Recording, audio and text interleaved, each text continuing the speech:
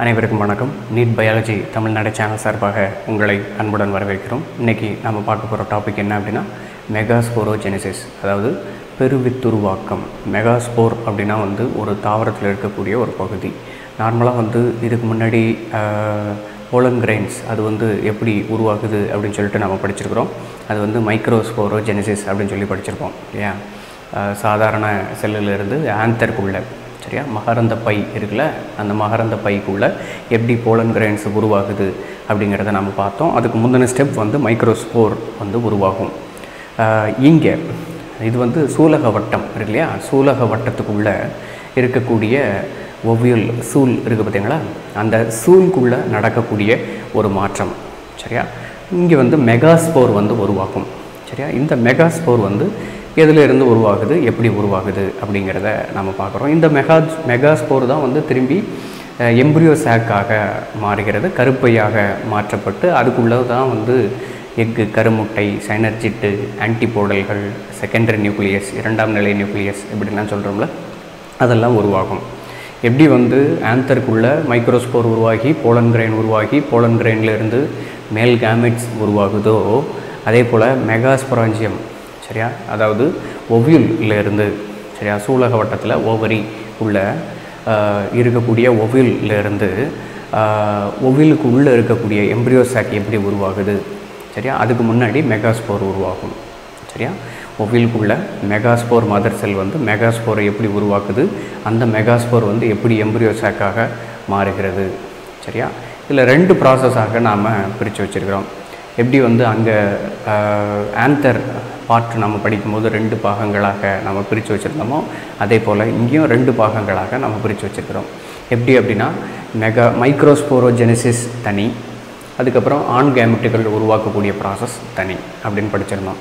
அதே போல் இங்கே மெகாஸ்போர்கள் உருவாகக்கூடிய ப்ராசஸ் தனி, அதுக்கப்புறம் அந்த மெகாஸ்போர்லேருந்து ஃபீமேல் கேமெட்டோஃபைட் எப்படி உருவாகுது அப்படிங்கிற ப்ராசஸ் தனி சரியா. First process megasporogenesis, second process female gametophyte எப்படி ஃபார்ம் ஆகுது, டெவலப்மெண்ட் ஆஃப் ஃபீமேல் கேமெட்டோஃபைட். மேல்லையும் அதே மாதிரி தான் படிச்சிருப்போம் ரைட்டா. மைக்ரோஸ்போரோஜெனிசிஸ், அதுக்கப்புறம் மேல் கேமெட்டோஃபைட் எப்படி உருவாகுது அப்படிங்கிறதுக்கு தனித்தனி வீடியோ நீங்கள் பார்த்துருப்பீங்க. அந்த வீடியோடைய லிங்க் நான் இங்கே டிஸ்கிரிப்ஷனில் கொடுத்துருக்கேன், அதையும் நீங்கள் பாருங்கள்.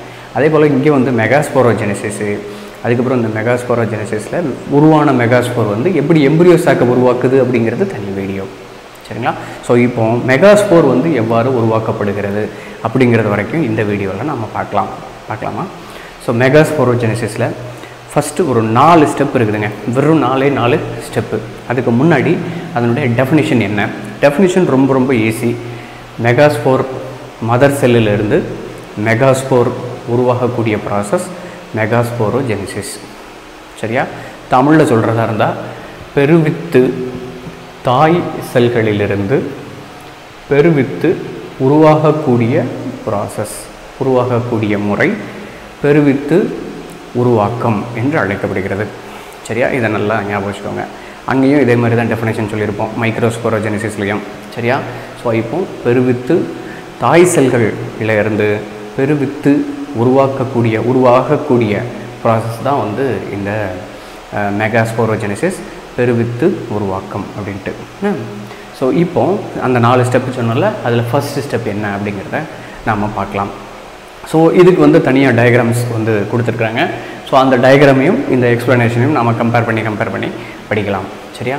ஃபஸ்ட்டு சிங்கிள் ஹைப்போடர்மல் செல் இந்த nucellus become என்லார்ஜ்ட் and functions R ஆர்ச்செஸ்போரியம். இதுக்கு நீங்கள் படம் பார்த்தீங்கன்னா உங்களுக்கு தெரியும். நார்மலாக இது ஆக்சுவலாக நியூசெல்லஸ் அப்படிம்பாங்க. அதாவது ஒவ்யூல் ஃபார்ம் ஆகிறதுக்கு முன்னாடி அதில் இருக்கக்கூடிய டிஷ்யூ இருக்குல்ல, அந்த டிஷ்யூ நியூசெல்லஸ் என்று அழைக்கப்படுகிறது சரியா. நியூசெல்லஸ் அப்படிங்கிறது என்ன அப்படின்னா it is nothing but a tissue which will be producing in to the ovule சரியா. அதில் only one sell which is going to be multiplied, going to be divided, அதுக்கு பேர் ஆர்ச்சிஸ்போரியல் செல் சரியா. இது என்ன ரீஜனில் இருக்குது, இது எபிடெர்மல் ரீஜன், இது ஹைப்போடெர்மல் ரீஜன் ரைட்டா. ஹைப்போடெர்மல் ரீஜன் ஆந்தர்லேயும் அதே போல் ஹைப்போடெர்மல் ரீஜனில் 4 இடத்துல இந்த ஆர்ச்சிஸ்போரியம் ஃபார்ம் ஆகிறத நம்ம சொல்லியிருப்போம் ரைட்டா. இங்கே ஒரே ஒரு இடத்துல உருவாகுது, ஞாபகம் வச்சுக்கோங்க சரியா.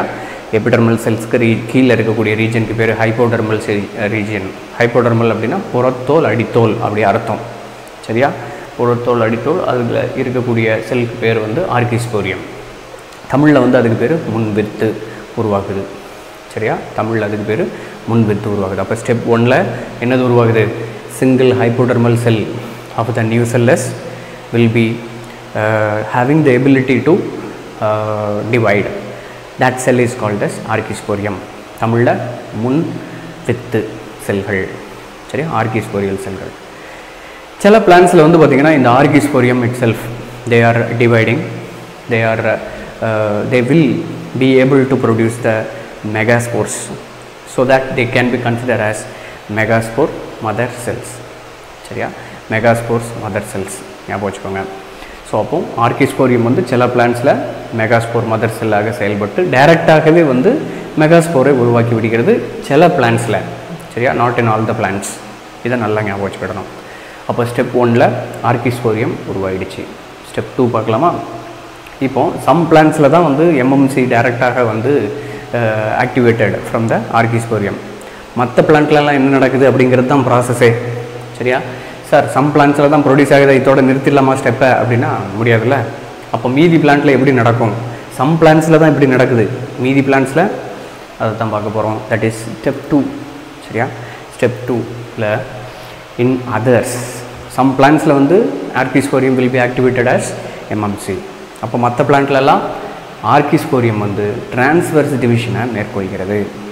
சரியா, டிரான்ஸ்வர்ஸ் டிவிஷனை மேற்கொண்டு parietal செல்ஸு sporogenous செல்ஸை உருவாக்குது. இது ஏற்கனவே மைக்ரோஸ்பொராஞ்சியம் டெவலப்மெண்ட்டில் நீங்கள் பார்த்துருப்பீங்க. parietal cells they are the source of wall layers. sporogenous cells they are the source of spores, that is microspores or megaspores. microspores and megaspores. சரியா, இந்த ரெண்டு விதத்தையும் வந்து உருவாக்குறது யார் அப்படின்னு பார்த்தீங்கன்னா இந்த ஸ்போரோஜெனஸ் செல்ஸ் தான். சரியா, ஸ்போரோஜெனஸ் செல்ஸ் வந்து இன்னர் லேயரில் வந்து உருவாகுது. அது மைக்ரோஸ்பொராஞ்சியம் டெவலப்மெண்ட்லேயும் அதை தான் நீங்கள் படிச்சிங்க, மெகாஸ்பொராஞ்சியம் டெவலப்மெண்ட்லேயும் நம்ம பார்க்குறோம். சரியா, ஸோ ஃபஸ்ட்டு ஸ்டெப்பில் ஆர்கிஸ்போரியம் உருவாச்சு.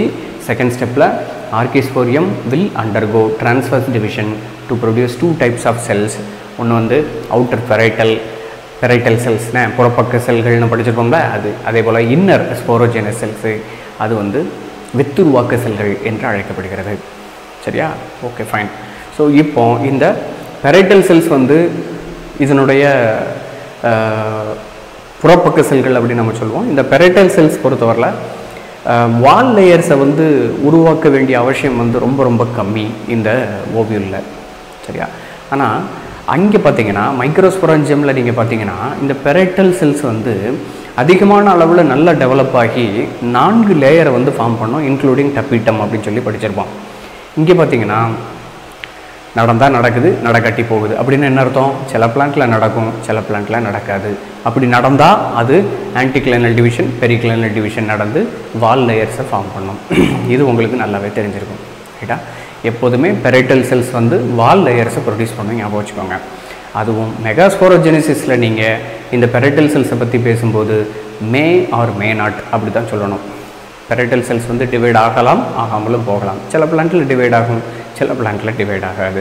டிவைட் ஆச்சு அப்படின்னா அது ஆன்டிக்ளைனலாகவும் பெரிக்ளைனலாகவும், சரியா, ஆரத்திற்கு இணையாக பரிதிக்கு இணையாக அது வந்து டெவலப் ஆகுது, டிவைட் ஆகுது, பிரிந்து இந்த வால் லேயர்ஸை வந்து ப்ரொடியூஸ் பண்ணோம். சரியா, ஸோ 2 ஸ்டெப் முடிஞ்சிருச்சு. ஃபஸ்ட்டு ஸ்டெப்பில் ஆர்கிஸ்போரியம் ஃபார்ம் ஆச்சு. செகண்ட் ஸ்டெப்பில் அந்த ஆர்கிஸ்போரியம் டிரான்ஸ்வர்ஸை டிவைட் ஆகி அவுட்டர் பெரைட்டல் செல்ஸையும் இன்னர் ஸ்போரோஜெனஸ் செல்ஸையும் ப்ரொடியூஸ் பண்ணியிருக்கு. ரைட்டா, ஓகே. இந்த தேர்ட் ஸ்டெப் என்ன அப்படின்னு பார்த்தீங்கன்னா, ஸோ இதில் வந்து நீங்கள் இதை பார்த்தீங்கன்னா உங்களுக்கே தெரியும். So normally this archesporial cells, இந்த ஆர்கிஸ்போரியல் செல்ஸ் வந்து டிவைட் ஆகி மெகாஸ்போர் மதர் செல்ஸை வந்து ப்ரொடியூஸ் பண்ணியிருக்கு. ஸோ இந்த இடத்துல வந்து நாம் இப்போ சொன்ன அந்த outer parietal cells inner inner ஸ்போரோஜெனஸ் cells வந்து உருவாகிறத காமிக்கலை. சரியா, காமிக்கலை, ஞாபகம் வச்சுக்கோங்க. So only 1 megaspore mother cells அப்படின்னு சொல்லிட்டு டயக்ராமில் கொடுத்துருக்குறாங்க. ரைட்டா, ஸோ இப்போ ஏற்கனவே நம்ம சொன்னோம்ல some plants, in that some plants archesporial cells will be divided into megaspore mother cells. It is activated. சரியா, ஆர்கிஸ்போரியல் செல்ஸ் தான் மெகாஸ்போரஸ் மதர் செல்ஸாக சில பிளான்ட்டில் இருக்குது. சில பிளான்ட்டில் பெரைட்டல் செல்ஸாகவும் ஸ்போரோஜெனஸ் செல்ஸாகவும் டிவைட் ஆகி ஸ்போரோஜெனஸ் செல்ஸ் வந்து இந்த மெகாஸ்போர் மதர் செல்ஸாக ஃபங்க்ஷன் பண்ணுது. சரியா, அது எப்படி அப்படிங்கிறது தான் இங்கே நம்ம பேசுகிறோம். Primary ஸ்போரோஜெனஸ் cells. சரியா, அதுதான் மைக்ரோஸ்போர் மதர் செல்ஸ். அதை தான் நீங்கள் இங்கே பார்த்தீங்க. சரியா, பிரைமரி ஸ்போரோஜெனஸ் செல்லு, அது மைக்ரோஸ்போர் மதர் செல் ஒன்று ஃபார்ம் பண்ணி வச்சுருக்கு. சரியா, ஸோ இது வந்து மெகாஸ்போர் மதர் செல்லில் இருக்கக்கூடிய ஒரு ப்ராசஸ். இது வந்து ஸ்டெப் 3. Step 3ல் MMC உருவாயிடுச்சு. ரைட்டா. ஸ்டெப் 4ல் மெகாஸ்போர் வந்து எம்ப்ரியோ சாக்கை ப்ரொடியூஸ் பண்ணுது. அதுவும் எப்படியா, ஆக்சுவலி இந்த மெகாஸ்போர் மதர் செல் இருக்குது. இந்த மெகாஸ்போர் மதர் செல் வந்து ஹேப்ளாய்டு, அதாவது மெகாஸ்போர் மதர் செல் வந்து டிப்ளாய்டு. இது மியாசிஸ் நடந்து இந்த இடத்துல 4 ஹேப்ளாய்டு செல்ஸ் வந்து ப்ரொடியூஸ் ஆகும். சரியா, 4 ஹேப்ளாய்டு செல்ஸ் வந்து ப்ரொடியூஸ் ஆகுது. அந்த 4 ஹேப்ளாய்டு செல்லில் 1 மட்டும் ஃபங்க்ஷனல். ஆக்சுவலி வந்து இப்போ ஓவியல் ஃபார்ம் ஆனதை உங்களால் பார்க்க முடியும். சரிங்களா, ஓவியல் ஃபார்ம் ஆகிருக்கு இல்லையா. ஓவியல் அப்படிங்கிறது வந்து சூல், அந்த சூலினுடைய குறுக்கு வெட்டு தோற்றம்லாம் நீங்கள் படிச்சிருப்பீங்க. ஸோ அந்த மாதிரியான ஒரு ஸ்ட்ரக்சர் ஃபார்ம் ஆகிருக்கு. So that is what megaspore. சரிங்களா. ஸோ இப்போ நியூசெல்லஸ் ரீஜனாக இருந்தது, உள்ளுக்கு வந்து ஹைப்போடர்மல் ரீஜன் வந்து ஆர்கிஸ்போரியல் செல்லாக மாறிச்சு. இந்த ஆர்கிஸ்போரியல் செல் வந்து டிரான்ஸ்வர்ஸாக வந்து டிவைட் ஆகி அதில் வந்து பெரைட்டல் செல்ஸும் ஸ்போரோஜெனஸ் செல்ஸும் ப்ரொடியூஸ் ஆச்சு. அந்த ஸ்போரோஜெனஸ் செல்ஸ் தான் மெகாஸ்போர் மதர் செல்லாக செயல்படுகிறது. சரியா, இது வந்து 3rd பாயிண்ட். ஸ்போரோஜெனஸ் செல்ஸ் தான் மெகாஸ்போர் மதர் செல்லாக செயல்படுகிறது. அதுக்கப்புறம் இந்த மெகாஸ்போர் செல்ஸ் வந்து மெகாஸ்போர் மதர் செல்ஸ் எம்எம்சி வந்து it is undergoing meiosis division to produce 4 haploid functional haploid megaspores. சரிங்களா, 4 மெகாஸ்போர்ஸ், அதுதான் சொல்லியிருப்பேன், 4 மெகாஸ்போர்ஸ். சரியா, இதோ இந்த இடத்துல இருக்குது. ரைட்டா, பிரைமரி ஸ்போரோஜெனஸ் செல்ஸ் வந்து மியாசிஸ் மூலமாக 4 மெகாஸ்போர்ஸை வந்து உருவாக்குது. சரியா, அதுக்கப்புறம் 4வது ஸ்டெப்பில் தான் இந்த 4 மெகாஸ்போர்ஸில் 1 மட்டும் எம்ப்ரியோ சாக்காக மாறும். சில பிளான்ட்டில் 2 மட்டும் மாறும், சில பிளான்ட்டில் 4மே மாறிடும். சரியா, ஆக்சுவலாக இதில் வந்து இந்த 4 ஸ்டெப் உங்களுக்கு புரிஞ்சிருக்கும்னு நினைக்கிறேன். சரியா, 4 ஸ்டெப் உங்களுக்கு புரிஞ்சிருக்குன்னு நினைக்கிறேன். திரும்ப இந்த வீடியோவை ப்ளே பண்ணி பாருங்கள், உங்களுக்கே தெரியும். ஃபஸ்ட்டு ஆர்கிஸ்போரியல் செல்ஸ் திரும்ப ஒரு தடவை சொல்கிறேன். நியூசெல்லஸ் ரீஜனில் ஹைப்போடர்மஸ் ரீஜன் வந்து ஆர்கிஸ்போரியல் செல்லை ப்ரொடியூஸ் பண்ணுது.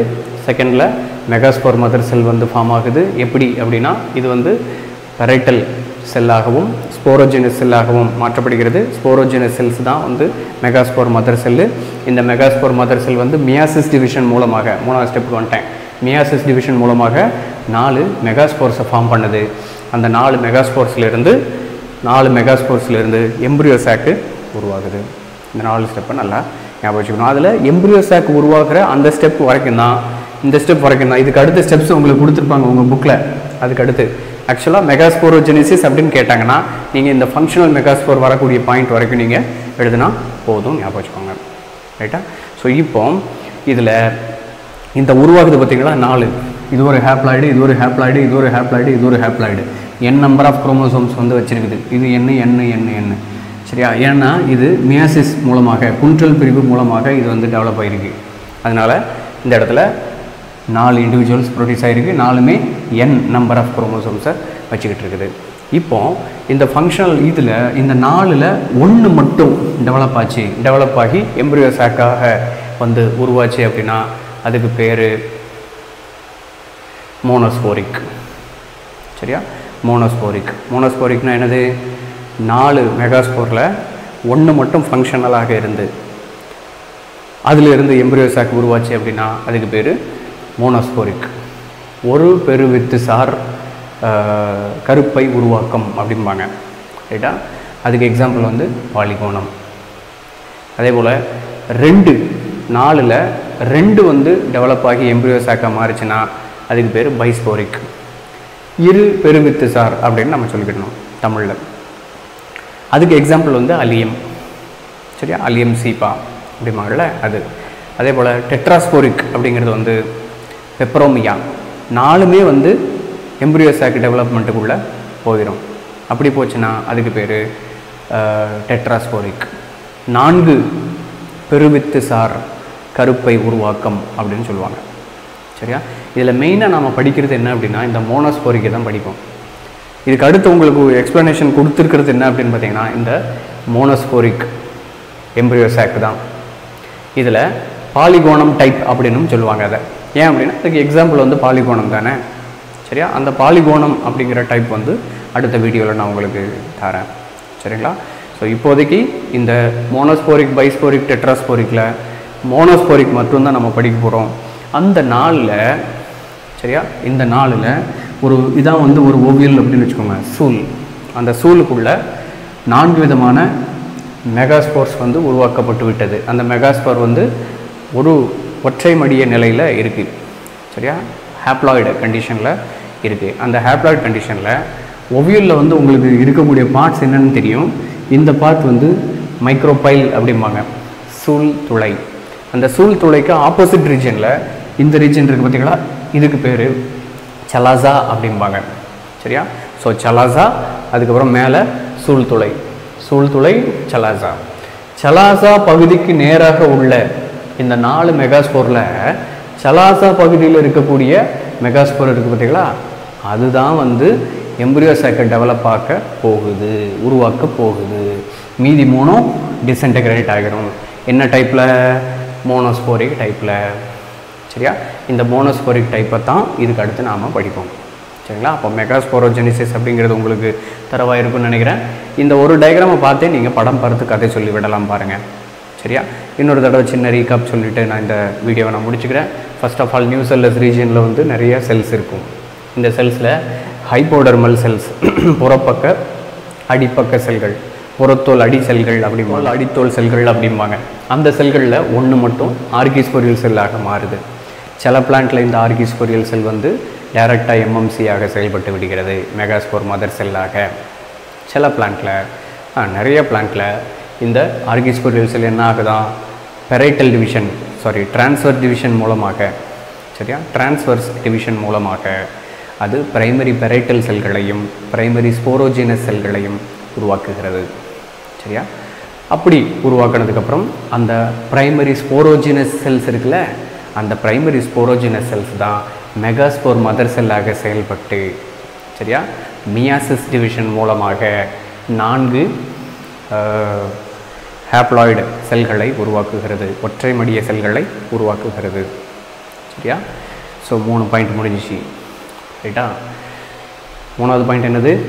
இந்த மெகாஸ்போர் மதர் செல்லு எங்கேருந்து ஃபார்ம் ஆச்சு? ஸ்போரோஜெனஸ் செல்ஸ்லேருந்து ஃபார்ம் ஆச்சான். அதுக்கப்புறம் இந்த megaspore mother cells என்னாச்சான்? Functional மெகாஸ்போராக மாறிச்சான், meiosis அப்படிங்கிற ஒரு டிவிஷன் மூலமாக. இப்போ இந்த டிவிஷனில் 4 செல் ஃபார்ம் ஆகிருக்கு. அந்த 4 செல்லில் 1 மட்டும் டெவலப் ஆகும். இந்த 4 செல்லில் 4 செல்லுனுடைய வேலை என்ன அப்படின்னா எம்ப்ரியோ சாக்கை ஃபார்ம் பண்ணுறது. ஸோ 4 பாயிண்ட் முடிஞ்சிச்சு, சரியா? எம்ப்ரியோ சாக்கு மெகாஸ்போரில் இருந்து உருவாகிறது அப்படிங்கிறது தான் 4வது பாயிண்ட்டு, சரியா? ஸோ இப்போ அந்த 4 செல்லில் ஒரு செல் மட்டும் எம்ப்ரியோ சாக்காக டெவலப் ஆச்சு அப்படின்னா அதுக்கு பேர் வந்து மோனோஸ்போரிக்கு. 2 செல்லுமே வந்து டெவலப் ஆச்சு அப்படின்னாக்கா அது பைஸ்போரிக்கு.